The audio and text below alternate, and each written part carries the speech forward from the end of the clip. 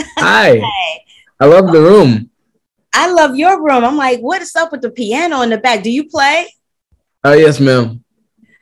Child, don't be talking about yes, ma'am, but I I'm appreciate from that the South. you're I'm right. from the South. The fact that your parents raised you right. What's your favorite song to play on the ivories? Oh, Moonlight Sonata was the first song I learned, so I love that.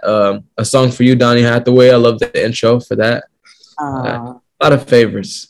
yeah, I love a song for you too. Mhm. I've been so many places. Yeah, I love that song. Yes, ma'am. So let's talk about you. It's all about you. Dude, how you go from being in a horror franchise to musicals? It's like one's over here, one's over there.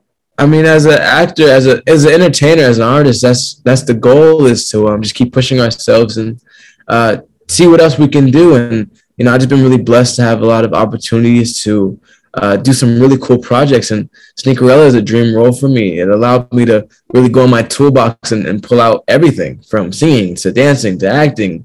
Everything, and it's a movie for everyone.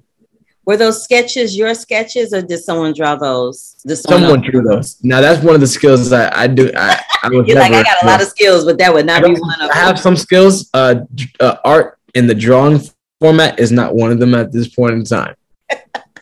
Tell me where your name came from. My dad named me. There's a whole story, but I'm gonna butcher it. I So need to hear it. I don't know it. I don't know it right. I always say it, and then my mom's like, "Chosen, that's not it." I wasn't there. I wasn't there. I will say. Okay, Look, next time I will have it together. I'll have it together. Okay, I'll let you off the hook for that one. So I know you've been singing since the age of 6 with the Georgia Boys Choir, yes? Yes, ma'am. What is your favorite musical theater role to date? I think I'm biased because the first like musical theater I ever really saw was The King and I, and I really loved.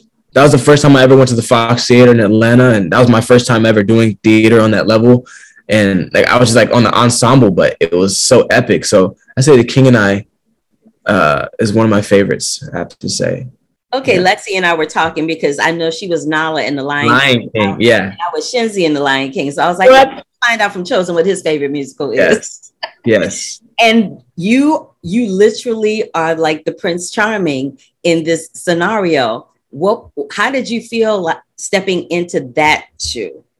So It was awesome. I mean, like I never would have guessed to be like Cinderella. Like whoever would have thought they would flip it like that. So it's not even a dream I was able to have, and for it to be a reality now is so cool. Such a blessing. Did you like the gender flip and that instead of a slipper, it was the sneaks? Yeah, I thought it was cool because I feel like Cinderella is an ideal. It's not just a physical attribute. It's an underdog. It's a character who's been given cards that and has to learn how to flip them and has to learn how to persevere through them and so gracefully. So I was just very happy to be able to continue that legacy and have the baton passed to me. Cool. Well, I'm gonna pass another baton to you and see you later. Ma'am. Thank you so much, Chosen. This was a lot of fun. I wish you well. I wish you the best. God bless you.